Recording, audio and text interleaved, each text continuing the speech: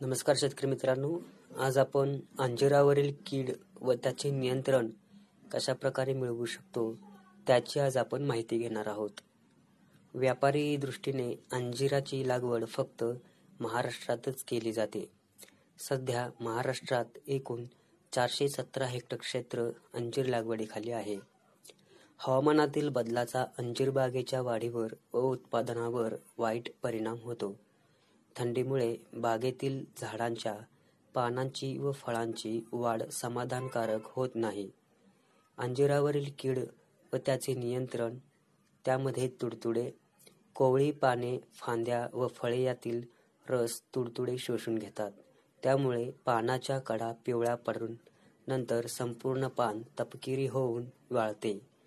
किडीच्या तीव्र उपद्रवात फळांची वाढ खुंटते व फळे गळून पडतात.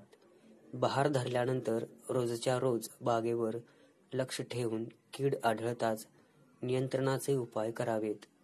यासाठी बहाराच्या आरंभीच 100 लिटर पाण्यात 200 मिली रोगार, 250 ग्रॅम पाण्यात मिसळणारे गंधक घालून फवारा द्यावा.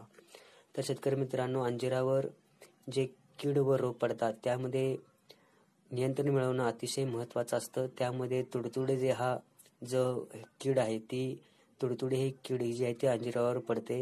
यामध्ये कोवळी पाने व फांद्या व फळे खाणारे जे तुडतुडे आळे असतात त्या शोषून घेतात. त्यातील रस जे आहे तो शोषून घेतात फांदे, फळे व कोवळी पाने यातील.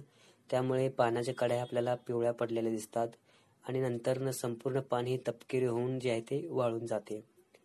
अशा प्रकारे आपण त्यावर नियंत्रण मिळवू शकतो. कोवळी कीड ही अत्यंत सूक्ष्म आकाराची कीड आहे. या किडीमुळे पाने सुकतात, कारण ही कीड पाने व फळे समूहाने कुरतडते व रस शोषून घेते. फळे विद्रूप दिसतात व अपुरी वाढ होऊन गळतात. किडीची लक्षणे दिसताच 100 लिटर पाण्यात 250 ग्रॅम पाण्यात मिसळणारे गंधक घालून फवारावे. सालबुंधा पोखरणारी अळी.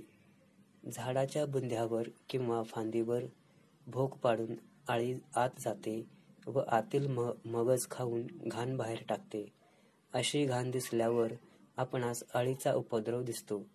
कीड होऊ नये म्हणून झाडाचे नियमित निरीक्षण करत जावे. भुसा पडलेला दिसताच अळीने पाडलेले भोग शोधून अळी बाहेर काढून घ्यावी व ती मारून टाकावी. अळी न निघाल्यास भोकात पेट्रोल किंवा बोअर सोल्युशन कापसाच्या बोळ्याने आत सोडावे व भोग चिखलाने बंद करावे.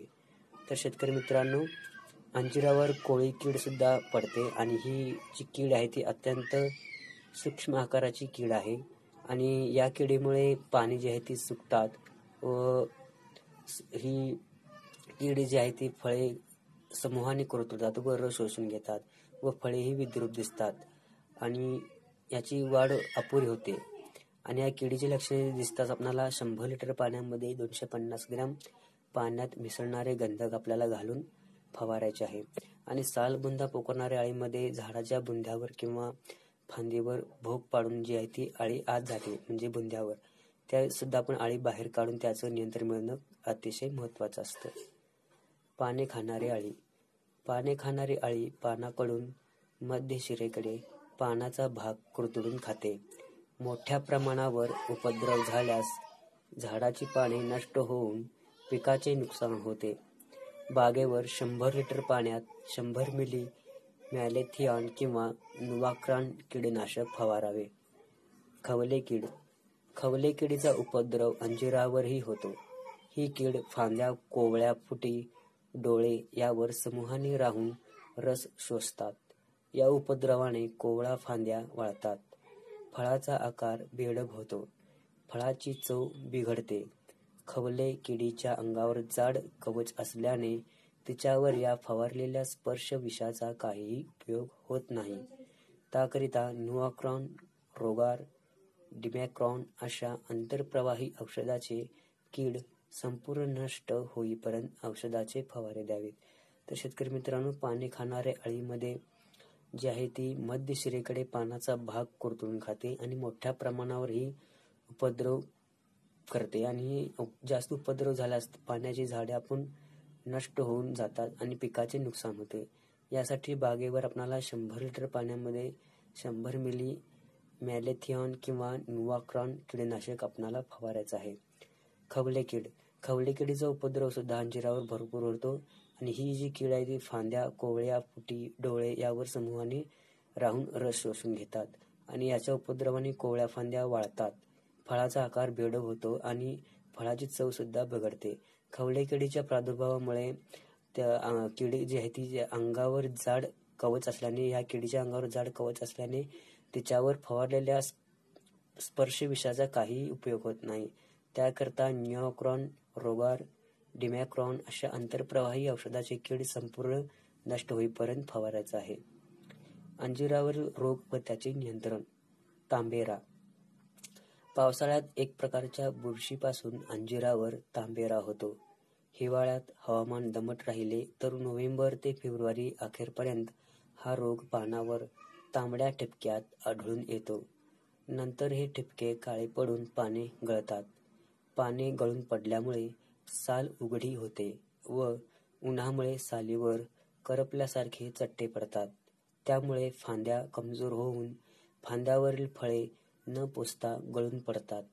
उन्हाळ्यात गळणारी अंजिराची पाने गोळा करून जाळून टाकावीत. ऑक्टोबरच्या फुटव्यावर तसेच पानावर 3-3-50 बोर्डो मिश्रण किंवा 100 लिटर पाण्यात 200 ग्रॅम ब्लायटॉक्स 50% घालून फवारावे.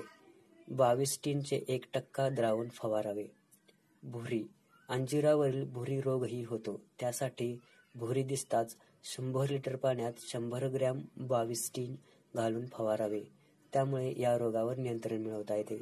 तर शेतकरी मित्रांनो, अंजिरावर तांबेरा हा सुद्धा रोग पडतो आणि हा एक बुरशीजन्य रोग आहे आणि हा अंजिरावर होत असतो. हिवाळ्यात हवामान दमट राहिले तर नोव्हेंबर ते फेब्रुवारी अखेरपर्यंत हा रोग जो आहे तो पानावर तांबड्या ठिपक्यात आपल्याला आढळून येतो आणि नंतर हे ठिपके काळे पडून पाने जी आहे ती गळतात आणि पाने गळून पडल्यामुळे साल उघडी पडते व उन्हामुळे सालीवर करपल्यासारखे आपल्याला चट्टे पडलेले दिसून येतात. त्यामुळे फांद्या कमजोर होऊन फांद्यावरील फळे जी आहे ती गळून पडतात. उन्हाळ्यात गळणारी अंजिराची पाने गोळा करून ती जाळून टाकायची आहेत आणि ऑक्टोबरच्या फुट्यावर तसेच पानावर 3-3-50 बोर्डो मिश्रण किंवा 100 लिटर पाण्यात 200 ग्रॅम ब्लायटॉक्स 50% घालून फवारावे. 22 चे 1% द्रावण फवारावे. आणि भुरी रोगामध्ये जर बघायचं झालं तर भुरी दिसताच आपल्याला 100 लिटर पाण्यामध्ये 100 ग्रॅम 22 घालून फवारायचं आहे. त्यामुळे रोगावर आपल्याला नियंत्रण मिळवता येते. तर शेतकरी मित्रांनो, ही माहिती तुम्हाला नक्कीच चांगली वाटत असेल तर आमच्या चॅनलला सबस्क्राईब करा.